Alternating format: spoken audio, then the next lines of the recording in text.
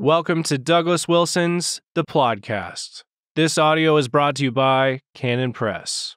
Brand new in the Christian Heritage series is William Perkins, a Reformed Catholic, with a wonderful introduction from Dr. Joseph Pipa. Today, Christians think of the Roman Catholic Church as the oldest, most ancient form of Christianity. Evangelicals are often apathetic about their Christian heritage and see little difference between themselves and Roman Catholic. In Reformed Catholic, Puritan theologian William Perkins both shows that it is possible to genuinely respect Christian tradition and to disagree with the errors of Roman Catholicism. This book is not a debate over subtle points of doctrine, but over issues that continue to divide Christians to this day. You can get A Reformed Catholic by William Perkins with an introduction from Dr. Joseph Pipa at canonpress.com.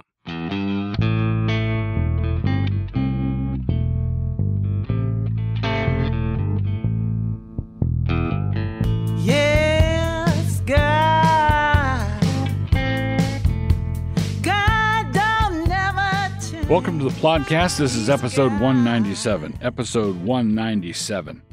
So, last time in the previous Plodcast, I talked a little bit about theocracy and free speech, and I want to continue on a related theme with this one. I want to talk a little bit about the relationship of Old Testament law to today.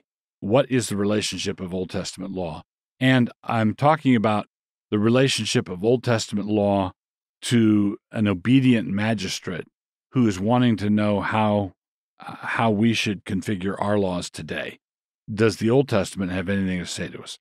And I would say yes, but here are some important qualifiers.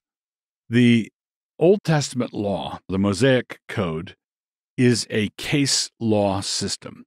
It's a case law system. And what that means is you are given certain cases and certain determinations on those cases, and the judges, who presumably are God-fearing men who hate covetousness and so forth, are expected to look at those cases, extract the principle from those cases, and then apply the principle to the situation they are now in. This is distinct. This approach, this case law system, is the system that shaped the United States. One of the things that King Alfred did when he united England, he was the first king of a united England. One of the things that Alfred did was he took basically the laws of Deuteronomy and made them the laws of England. Now, England at that time was an agrarian society that would have a lot more in common with ancient Israel than it would have with us today. So the agrarian law of an agrarian people found in Deuteronomy fit more or less like a glove when he applied it to England. But this is the thing, and this is probably the important thing to remember. It wasn't that King Alfred took the laws of Deuteronomy and just ratcheted them down on top of England. Rather, he took the legal system. The legal system, which I said a moment ago, is a case law system. What he did is he brought that system over. And what that meant was England adopted a case law system. Our name for that case law system is common law. Our name for a case law system is common law. Now, in the United States, 49 of our 50 states are common law states. The one exception is Louisiana, and Louisiana isn't common law state because Louisiana was settled by the French or established by the French, and the Napoleonic Code was their legal system, and that was a variation on the Justinian Code, which is the other legal system. With a Justinian law code, what you try to do is anticipate every contingency, every eventuality. You try to anticipate everything and say what's allowed and what's not allowed. In a case law system or a common law system, you don't do that. So here's the expectation. A judge hears a case. Let's say there's a widow lady in Sussex whose dog eats the neighbor's chicken. And that case winds up in small claims court. The dog eats the neighbor's chicken. The judge makes a determination that the lady, the widow, owes her neighbor a chicken, plus, let's say, a small fine or something because she let the dog out.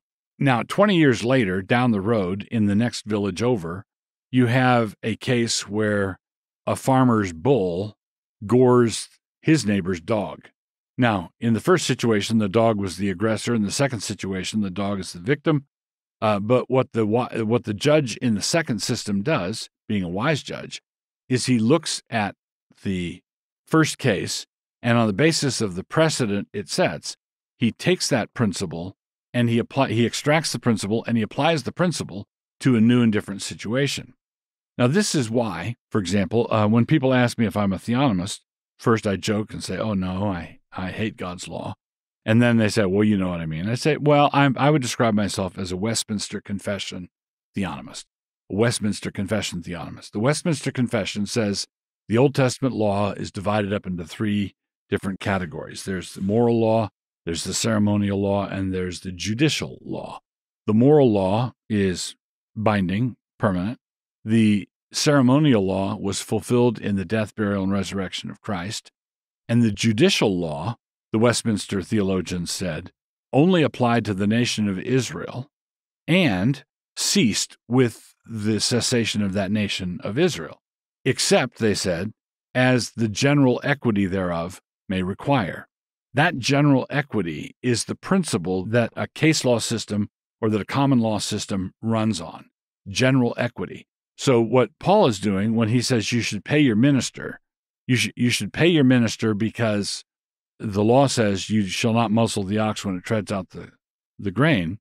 What he's doing is he's extracting the general equity from the case on oxen and applying it to ministers, right? Or if someone said, why do you believe that women shouldn't go into combat? I would say, you shall not boil a kid in its mother's milk. Extract the general equity. That which God gave for life, for giving life, milk, shall not be turned into the instrument of death. Women are life givers. They're not death dealers. And so you extract the general equity and you apply that. So the relationship of Old Testament law is fine if you bring across the system and not just the particular laws. You have to bring across the legal system, the way the specifics are treated, and not simply the content of those laws. Carrying on with episode 197 in the Plodcast, we've come to our hamartiology class. And we hope that these studies are helping you to understand your internal adversaries better, and that in this class you are staying out of the practicums. So, we come now to our next sin, which is discostasia. Discostasia. This is rendered in two places as divisions, and in one place as seditions. So, for some reason, some people thrive on stirring up trouble and strife. When it comes to church splits, they are a one-man starter kit. They know how to do it. Paul says to avoid that kind of person, identify them and avoid them. He says this in Romans 16:17. He says, "Now I beseech you, brethren, mark them which cause divisions," there it is, there's our word, "mark them which cause divisions and offenses, contrary to the doctrine which ye have learned, and avoid them." So he says, identify and avoid, mark and stay away. We are to take the apostolic doctrine and hold it up next to the person who is agitating for this or that. If it doesn't measure up, if what he's saying doesn't measure up, then give that person a wide berth. This is not unfriendliness, it is obedience. It's not unfriendliness, it is obedience. When a church is not walking in the Spirit, it is an open invitation to this kind of thing. When people are letting that crackle develop between them and others, what happens? Well, Paul says in 1 Corinthians 3:3, "For ye are yet carnal, for whereas there is yet among you envying and strife and divisions," there's our word, and divisions, "are ye not carnal and walk as men?" So in context, this is a description of the Corinthians lining up behind their most favorite teachers, whether it's Paul or Peter or Apollos. It's still carnal, even if your main guy is a New Testament Bible teacher. So there's nothing wrong with any of those teachers, Paul or Peter or Apollos. They were all godly men, right? But Paul says there is something wrong with the way you're attaching to them, the way you're aligning your allegiance to them. So you can't justify your divisions by the godliness of the person whose name you're using as a banner. And then, in a list of sins given in Galatians, we find this: idolatry, witchcraft, hatred, variance, emulations, wrath, strife, seditions, there's our word, heresies. So pagans hate each other. Pagans go at each other's throats. Pagans don't like each other. And one of the things that is characteristic of them is this tendency to divide, this tendency to get into an uproar. It cannot be emphasized enough that to divide from someone who causes division is not the sin of division, and it's not hypocrisy. Paul says to mark them, identify them, and avoid them. When I'm avoiding a divider, when I'm avoiding a divisive man, I'm not being divisive. So when I stay away from someone who's got a virulent case of the flu, I am not guilty of having the flu. I'm avoiding catching it. So there's certain things you have to avoid, certain kinds of people you have to avoid. It's not the sin of division to ostracize the one who would cause division.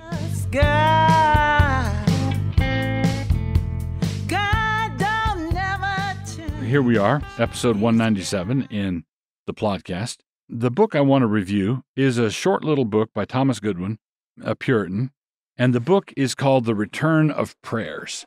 The Return of Prayers. I forget the name of the publisher. It's a short little book, and there are two other books by two other Puritans that they published alongside it. It's like a trilogy of small books on prayer.